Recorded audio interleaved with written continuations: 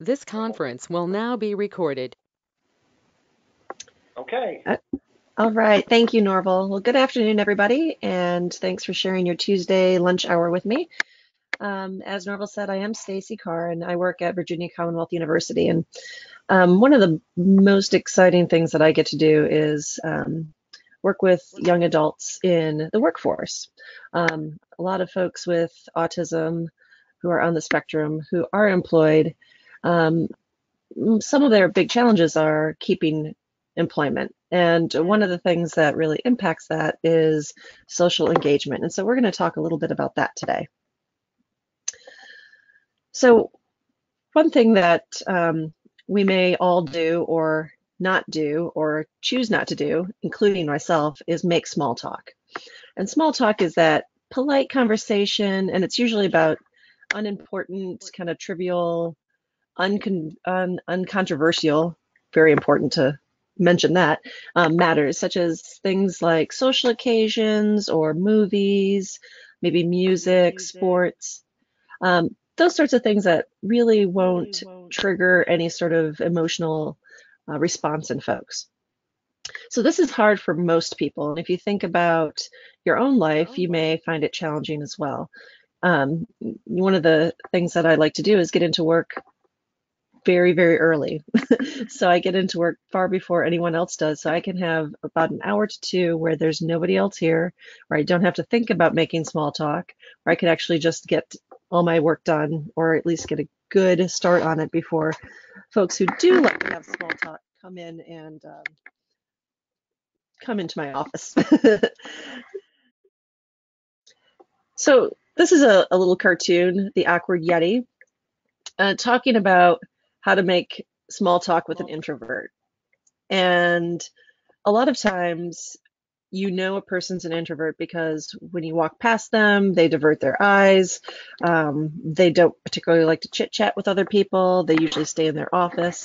And they might appear to be unapproachable or rude. And that might not be the case. It might be that they're just not really sure how to have those chats or how to do that without offending anyone or taking too much time out of their work. One of the things that a lot of folks that I work with who are really good at chit chat, they will often continue on for extended periods of time. And so you'll have to actually tell them that, no, I can't talk right now. I'm doing my work or I have things that I have to do, but I can catch up with you later. So it's important to know how to initiate small talk, but also how to get out of it when you need to. So you probably know the terms introvert and extrovert. And this is a illustration of what kind of the differences are. And there definitely is a difference between introverts and extroverts. And historically, extroverts are just better at interacting with folks. They really get a charge and more exhilaration from interacting with people, whereas introverts, when they are asked to converse or engage with others, it's also almost draining, and they will need time to reboot. Now, you can be both. So you can be an introvert in some situations and an extrovert in others. So maybe you're an extrovert at home where you get at home and you're able to engage with your family and discuss everything. Or you are an introvert at work where you prefer to just get your work done and save that chit chat and extrovertism until you get home, or vice versa. So it's important to kind of think about where you fall on this. And like autism is a spectrum, so is introvert versus extrovert. And for myself, I would put myself kind of in the middle. And there are definitely days, depending on my caffeine level and the amount of sleep and who's around me, I will be more extroverted than introverted. Introverts also need more time to think before speaking. So if you're an introvert, you need to kind of think about what you're going to say in your small talk conversation before you actually engage in one, or else you might find yourself a little nervous or anxious. So what is small talk? Okay, so like I said before, it's sort of that chit chat that is a casual conversation.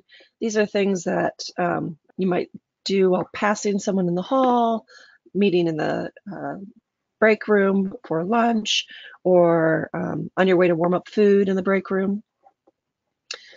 Sometimes if you go into the break room and someone says, "Oh, hello, hi, how are you doing?" And you kind of just smile, but don't engage otherwise, you will come off as rude. So it's important to make sure that you are making an effort to say something, even if it's, "Oh, I'm doing great, thanks," and then you walk away.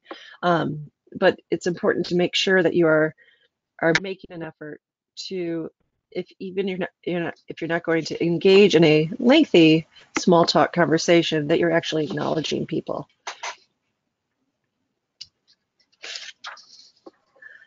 So this is a cute little cartoon. Sometimes I forget how to do small talk, and that's perfectly fine. We don't often practice small talk. So a lot of times we're used to conversing for work or for with our families or loved ones. And so when you're getting around people who might be acquaintances or friends of friends, it might be a little bit more challenging to um, interject some sort of comment that will spark a 2 to 3 minute exchange. You know, it's interesting. We teach children not to talk to strangers, but adults are expected to say at least a few words to people in certain situations in exchange. Even if you're at a grocery store and you sort of make eye contact with someone and you smile, that's an appropriate exchange. Think about hairdressers or waitresses or um, people who call who are asking for um, your vote or whatever. They often engage in small talk. Someone called just the other day from VCU Alumni Fund, and this young undergraduate he was great at trying to engage me in small talk. Mind you, it was in the evening and I did not want to engage in small talk, but he knew how to do that, and it was seemed very natural for him, just like it is for bartenders or hairdressers, and dentists for some reason, and hygienists. They seem to speak very well in these small talk conversations. And luckily, you are fine not to talk when you have their hands in your mouth. So that's a good time to not talk. Um, so people who are acquaintances or office employees might not be great friends, but they might work in the same department as you, or might have similar interests as you. And so it's important to explore what some of those things might be. And so why do we even bother with small talk? You know, if you're sitting here thinking, I really just don't care. I think it's a waste of time. I don't really care how people are doing. I don't want to know what someone's reading or what they're watching on TV. Lord knows I don't know what happened on The Bachelor last night, and nor do I want to know. But that's okay. We use small talk for other things, like to break uncomfortable silence. Sometimes it's to fill time. So perhaps you're waiting in a conference room before a meeting. If everyone in this conference room was sitting there in silence, it would be a little bit awkward. So that's a nice opportunity to share something about your weekend or ask someone how they're doing or what they're going to do on the weekend. And it's even if you don't feel like chatting, it's a way to build some camaraderie and to get folks to realize that um, you aren't rude or you're not dismissive. Excuse me. After someone introduces you to someone, let's think about party situations or even in a workplace situations. When you're introduced to another person and you don't know anything about them, you should ask them something, right? So what are some things that you could think to ask? You certainly wouldn't want to ask them about politics. You certainly wouldn't want to ask them about their family life. But you could say something like, um, how was your weekend? Or it's great to meet you. What brings you to Richmond or Charlottesville or whatever? Just a way to break the ice and show that you have an interest. And this is a kind of a secret, but you can fake interest. And faking interest actually is something that will get you a long way in the work environment. These little chats that you have with people is less about what you discuss and more about what it symbolizes. And so it's about building relationships, building connections with people, making yourself known as someone who is not afraid to engage with other people. Even when it's very difficult, you can think of one or two go-to things that you can talk about. And even smiling and saying, hi, how are you, is perfectly acceptable. Think about the number of people, and you can kind of take data on this, that you see in a week who say, hi, how are you, while they're still walking past you. They don't actually want to stop and listen and find out how you are. That's just a common, polite thing to do, to say, so that it shows interest and so being a civil person to one another. Okay, so what to talk about? My goodness. Safe topics, we'll start there. The weather, I'm not sure what we can say besides it rains and it's cold. But beyond that, we could talk about how we really hope spring is right around the corner and how warm weather will be great. And when the sun's out, everyone feels happy. Talk about sports. If you don't know anything about sports, then don't talk about sports. Because sometimes you can get into a conversation where if you don't know much about teams and you start to engage in a sporting topic, and the other person knows more than you, then you're going to feel really ridiculous. I do this all the time because I do like sports. I just don't know all the teams and the players. Some people know players of every team. I don't. But I do like sports, so I could talk about sports on a very generic level. You can talk about weekend plans as long as they're appropriate. You could talk about news topics that are not controversial. So news topics like, oh, I hear they're expanding the pavilion. Or, hey, did you hear that there's a new movie theater opening up? Very no emotional response is going to happen with those kind of topics. You could talk about an upcoming holiday. I think Mardi Gras starts today. Happy Mardi Gras if you wish that to anyone. But you could talk about spring break, what you might be doing with your family, or if you're going on a trip or something. Arts and entertainment. Certainly in Charlottesville, there's plenty of that going on and lots of concerts and stuff. Celebrity gossip. I don't often know what to say about this. I do know that Luke Perry died, and that's very sad. But that might be something that would be something that comes up in like the coffee talk sort of atmosphere. You can talk about your family, certainly. You know, how are the kids? How's your wife? How's your husband? You don't want to dig too deep into other people's family issues, because that might be either considered being nosy, or you might end up hearing more than you actually bargained for. And then finally, you could certainly talk about work, as long as you keep it positive. And it's not a vent session, but more of a, hey, how are you doing on that project? Or, hey, did you hear? We're coming up with a new way to collect data, whatever, something that's useful information for both people involved. Stay away from topics, obviously politics. I think that's just good news, good ideas for everyone. Don't talk about politics. Don't talk about other work colleagues. You certainly wouldn't want other people talking about you, so you wouldn't want to talk about them either. Don't comment on a person's weight or appearance. That can get you into trouble. I had someone a few years back ask me when I was due, and I was not pregnant. And I'm not particularly overweight. It was just apparently my dress was not fitting quite right. And so that was pretty embarrassing for me, and I think for the person, once I gave them a very mean look saying that I wasn't pregnant.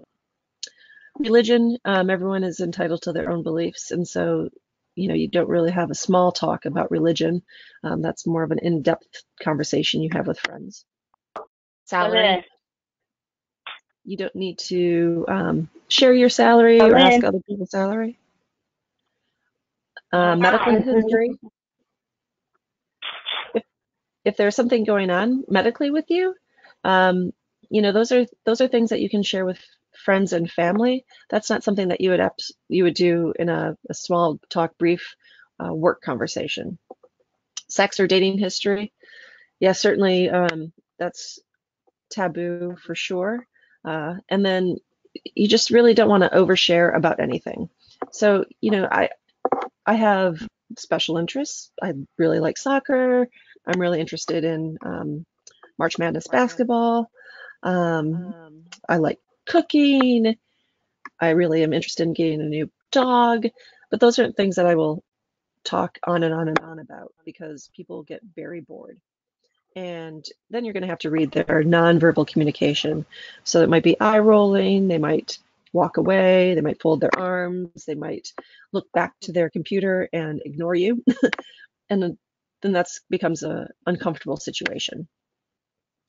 So think about those topics before you go out and into the hallways and start to engage in small talk. Oops, sorry about that. One more thing about this. When we think about social events like a party or a luncheon or something, people mingle. And so think about mingling and almost like speed dating.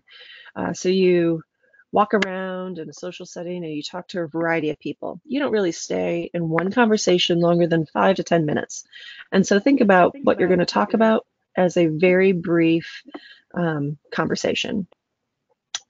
Another place for small talk to occur are elevators or lunchrooms, and sometimes restrooms, which I'm not exactly sure why. And that if you're lining up outside of a restroom, like at a movie theater or a mall or a concert, there's often chit chat that happens there. So think about those 1 to 2 exchanges that would be appropriate to talk about in these situations. And they're going to be very different between the line in a concert and your lunchroom. Okay. So this is another little cartoon, and take a minute to read it here. So as you can see in the second square on the top, that's really not a good small talk conversation. There's very much an opinion, it's lengthy, and the other person was not interested, and so they walked away. So you can see that how small talk could definitely go awry.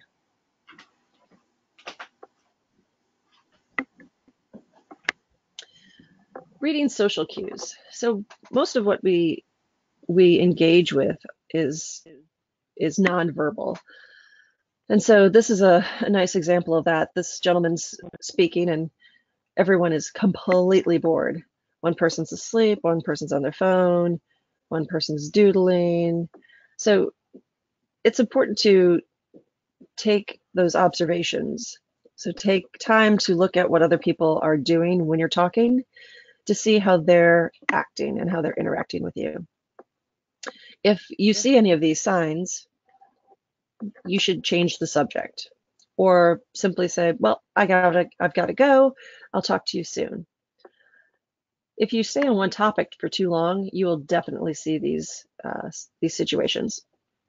I have a lot of folks that I meet with frequently, and they all have very interesting things that they like to talk about. One gentleman loves to talk about NASCAR. And even though I've said, I really don't know much about NASCAR, he will engage with me and speak to me about NASCAR until I say, I told you I don't know anything about it, and I'm actually not interested in it, so we're going to have to talk about something else. Which then seems pretty rude on my part, but I'm trying to get him to understand that not everybody is going to like NASCAR as much as he does. Additionally, I have a young man that we text on the phone, and he likes to speak about travel. And so recently he sent me information about different flights, and he wanted to know which I would like to travel on to a place I was not even interested in traveling. So while he's very interested in it, I am not. So I do not respond to his text messages. And then I wait till he's not responded or not reached out to me for a while, and then I'll text him and say, I know you've been texting me. I don't really want to talk about travel and flights. Is there something else that we could talk about? So that's my way of giving him feedback because we aren't talking face to face. So he doesn't have the opportunity to read my nonverbal cues.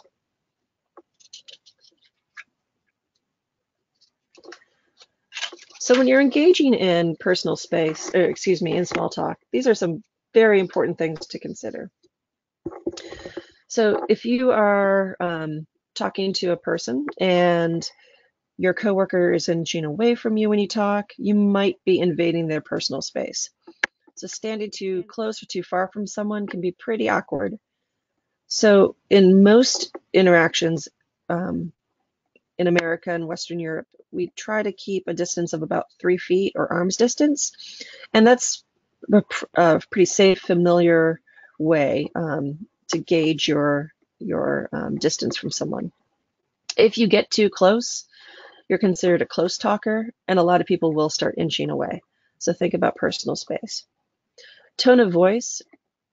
So don't listen to what your coworkers or just what your coworkers are saying. Listen to how they're saying it. So think about their inflection, their pitch, the articulation, their volume. Um, it's really pretty equally important to be a great listener so that you can learn to regulate your own voice. So you don't want your listeners to misconstrue your meaning based on your tone of voice or your intonation. So if you're saying something and you have kind of a mean tone to your voice, they're going to here actually. Yeah. they're going to in fact think that that is a that you're actually angry or something is negative in the way you're saying something. So eye contact. Eye contact can be pretty difficult for some people, and it's also important not to sustain eye contact. So I remember working with little children with autism, teaching them how to engage in eye contact. And then I realized not everybody engages in eye contact the way that I was teaching it. And it's important to kind of look at someone, check in, and like look away. If you were to look and stare at a person throughout a whole conversation, that's also creepy. And so we want to make sure that we are allowing ourselves and others to have darting eye contact, because sometimes these conversations could be anxiety inducing. If you look at someone straight in the eye, that can mean that you're very confident, but it also can start being fairly creepy, because if you sustain that eye contact, it might make people uncomfortable. Fidgeting, I fidget a lot. So the universal sign is discomfort. For me, it's that I don't like to stand still. And so I shift weight from one leg to the other. But if someone's fidgeting or trying to obviously get out of the situation, it might mean that they're not interested in what you're saying. But they can shift from one foot to another, and it might be that they're uneasy with the conversation, or they just are a little fidgety, and that's okay. Crossed arms, well, this on the other hand can mean that they're defensive. And so if someone's standing with their arms crossed looking at you, you might have said something that rubbed them the wrong way, and they might be closed off to that conversation. So it might be an opportunity for you to change the conversation or gracefully back out of the conversation and walk away. Probably the most important thing to do is smile. You know, if you go to a grocery store and you walk around, you could see people all throughout the store who look absolutely miserable. Grocery shopping can be a miserable experience, but it doesn't have to be. And so if you take a moment to give eye contact and smile, and say, "How are you?" That smile can brighten someone's day. So, if it's a genuine smile, go ahead and do that. Um, it's a scientific fact that smiles involve more facial muscles than frowning. So, I think that's a pretty good reason to smile anyway, um, even if you don't necessarily aren't necessarily comfortable with it all the time. Your stance. So this is how you stand when you're speaking to someone. Try to identify where you're standing in relationship to the other person. Are you standing next to them and talking kind of out of the side of your mouth? Are you talking in front of them? Which way are your toes pointed? As weird as that sounds, if your toes are pointed away, that means that you want to leave the conversation. Similarly, if the other person's toes are pointing away from you, they may want to leave the conversation. If you keep checking your phone, their computer or watch, or the other person does, that means you are not interested at all. So even if you are a person who's constantly on their phone checking it, please be considerate when talking to someone that you put it away or explain why you're checking your phone. The other thing to do is if you're checking your phone to get out of a conversation, oh, geez, I'm late to a meeting. I gotta go. So if you're not comfortable with the conversation, you can certainly look at your phone and say, oh, goodness, it's 1:45. I need to leave. I have a 1 o'clock meeting I have to prepare for. So those are things that will also get you out of a conversation if you're not terribly comfortable with it. So some of us, me included, have poor posture because we're lumped over our computers all the time. So droopy shoulders can mean either that we are hardworking over our computer people, or we're really tired. So if you see a person slouching or looking like they're pretty exhausted, tired, that might not be a good opportunity for you to engage in small talk. However, you can definitely smile at them and just mention, hey, hope you have a great day. Chiming in, this is something that you do in a conversation to make sure your coworkers are engaged as you are. So if you find yourself monologuing, like kind of talking on and on, like the person that I was talking to about NASCAR, and you might notice this because someone might either not respond to you at all or give one-word responses. So they might be doing this to get out of the conversation. So you might want to do like a check-in with them to say, hey, I'm sorry I'm taking up so much of your time. What did you want to talk about? So that you can certainly change the conversation to them. The other thing is if two other people are talking and there's something that you feel like you have to add to the conversation, you can move to the conversation if appropriate, if it's not a private conversation. So if it's in public or in the lunch area or what have you, pause, wait for a moment to have a lull in the conversation, nod, and then chime in. And chiming in will help you enter the conversation as well. So all of this is about why you would do small talk. And part of the give and take of this is working on your own listening skills. So I have two kids, they're both teenagers, and I find myself tuning out. And so my kids will engage in small talk with me, usually about some TV show that they're interested in or something that happened at school. And I try to stay engaged, but sometimes I feel like my listening skills are not as tuned in as they should be. And so it gives me a chance to stop and be present in the moment because it's not going to last. It's not going to be forever. And so if I can think about what they're saying and then recast back to them, oh, I hear that you're having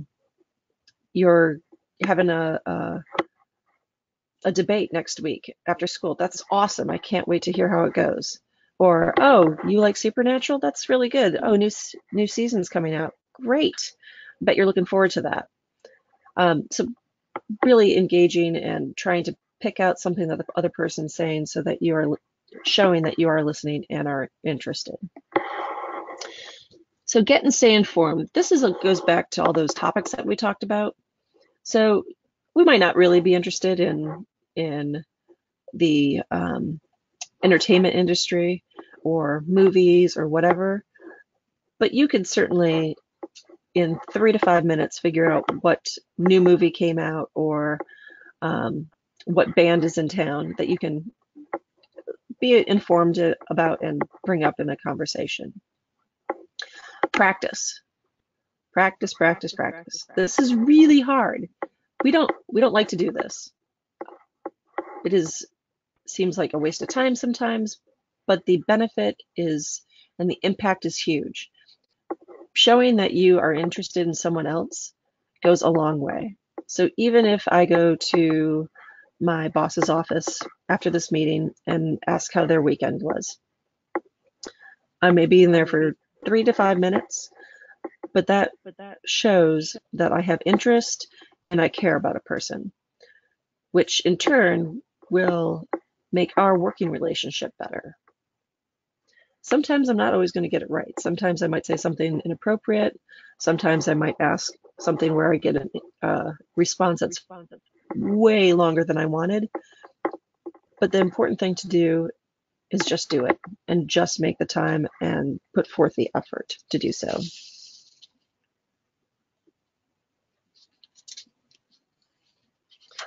So I wanted to leave some time for you all to ask any questions that you may have, whether it's about autism, conversation, workplace supports, anything that would be helpful for you to know.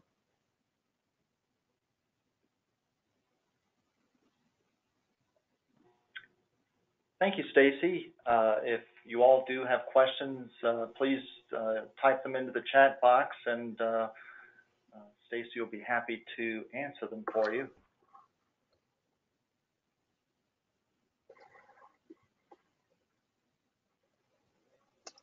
Should I stop share? Yeah, you don't need to continue sharing unless there's something you do want to share. Nope. There you go.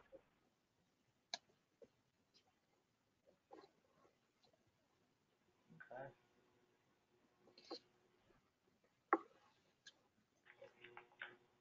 Well, while we're waiting for questions, I will go ahead and remind everyone once again that our next webinar talk will be 1 week from today on Tuesday, March 12th, and it will be, let me bring it up here real quick. Helps to be prepared, of course. Well,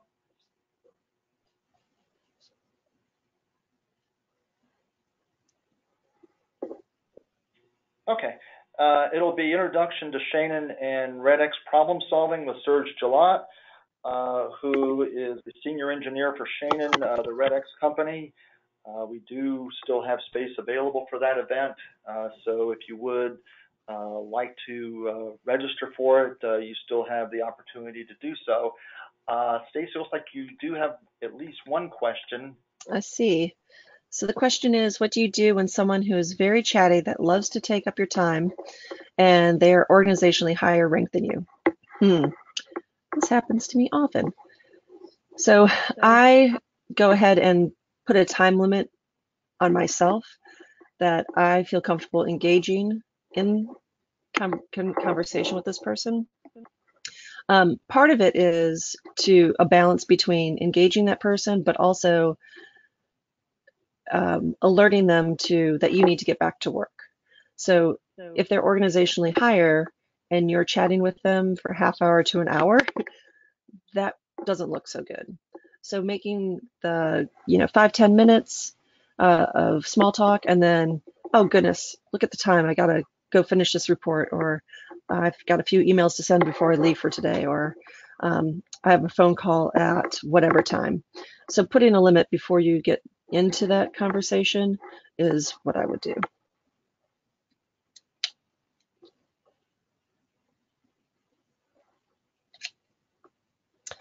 Do you think the role of small talk is the same when it's peer versus you and your boss or management?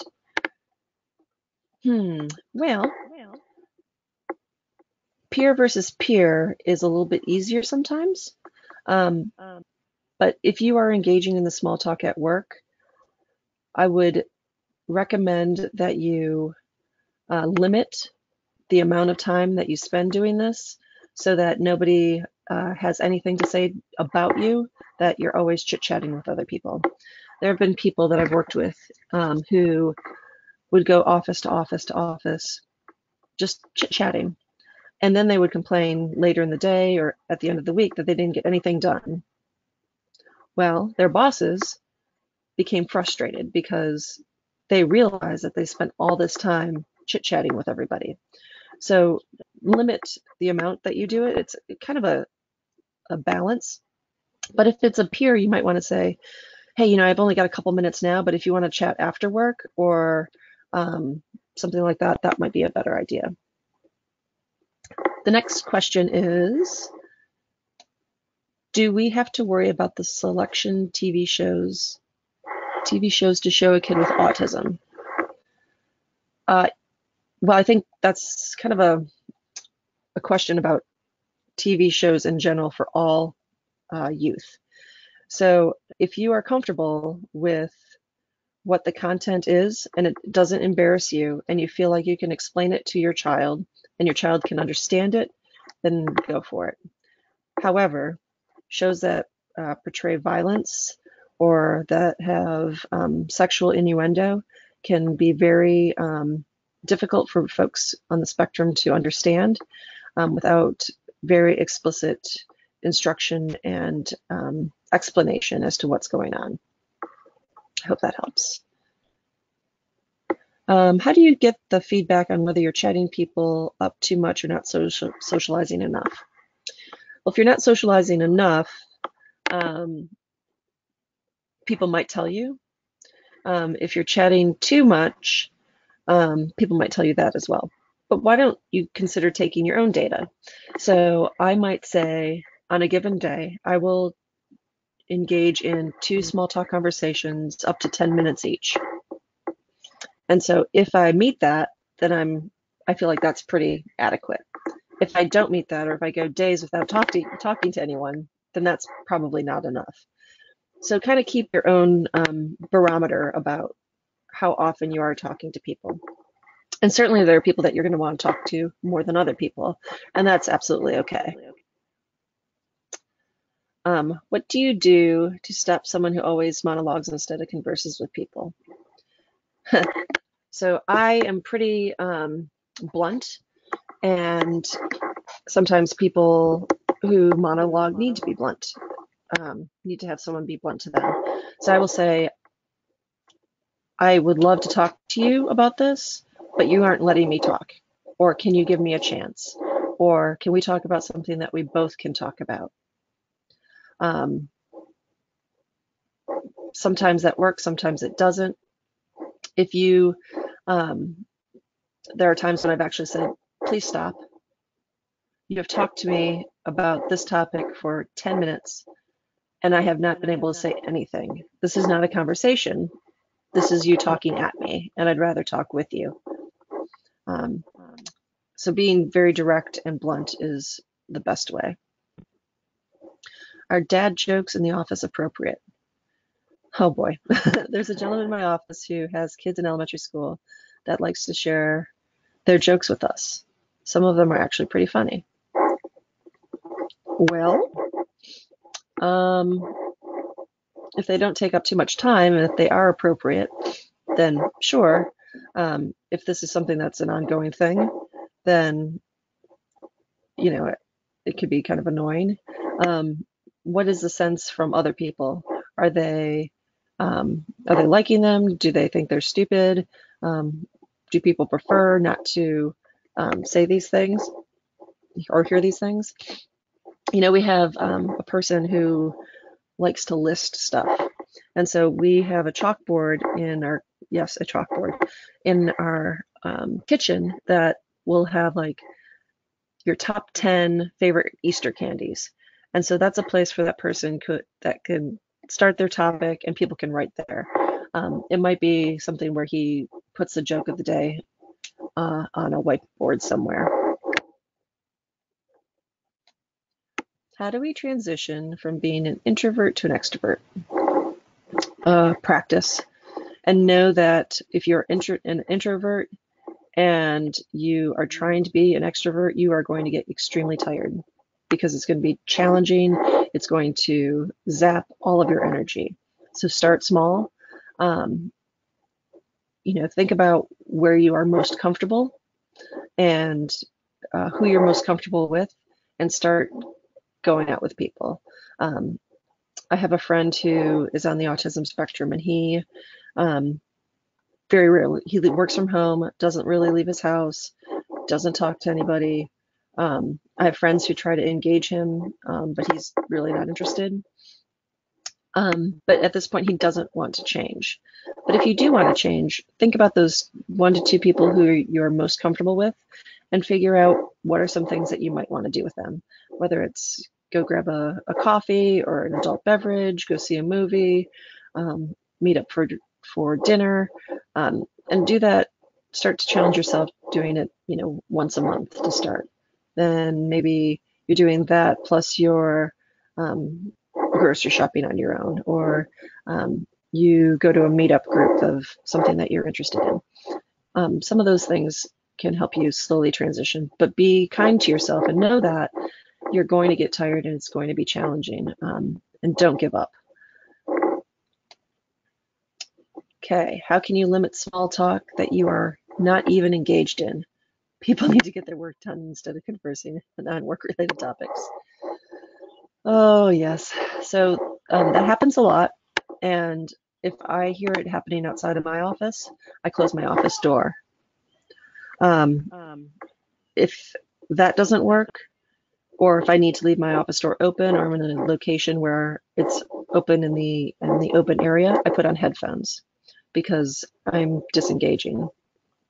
So people do need to get their work done, but people also have to monitor their own behavior. And unless you are the boss of them or their supervisor, they don't immediately have much you can do in that situation.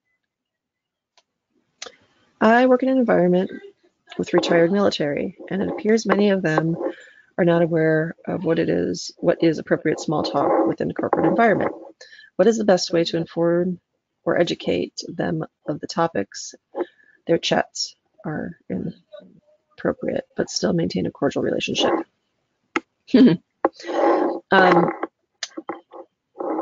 I can see where this could be a challenge.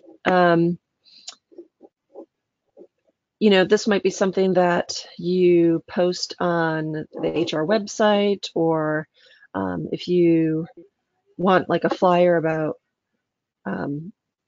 appropriate talk in the office, or topic cards, or any way to get that message out without pinpointing directly at them would be very, very appropriate. If there is someone in HR who would be more comfortable talking about this, that might be a good idea too. And I'm wondering if these topics are about more politics. If so, it could be that your office is a politics-free zone. I would certainly like to enforce that in most areas that I engage. So I would think about creative ways to send out reminders. In today's political climate, make sure that we're being cognizant of everybody's differences in beliefs and stances. So refrain from your political conversations until after work hours. Maybe something along those lines. Or you could say, in other news, the princess had a baby, or VCU has won their last 10 basketball games, whatever. but to give them the parameters around what they're able to talk about. I also want to throw out that my email address is secarr@vcu.edu. And and I'll type it in the chat box as well. If there is anything that you think about that you want to discuss later, feel free to email me. I'm great at email. It also gives me a little bit of time to formulate a little bit more thoughtful response. And if you want to do a back and forth about small talk, we can certainly do that as well. Or I can share any of the resources with you. Okay. Well, thank you very much, Staci. It looks like we don't have any other questions. One other thing, too, before I forget, if you do have somebody in mind for a presenter for us for a webinar either in April or May, please send me an email. I'll put my email address again into the chat box so everybody can see it. I did have it there at the beginning, but I'll share it one more time there.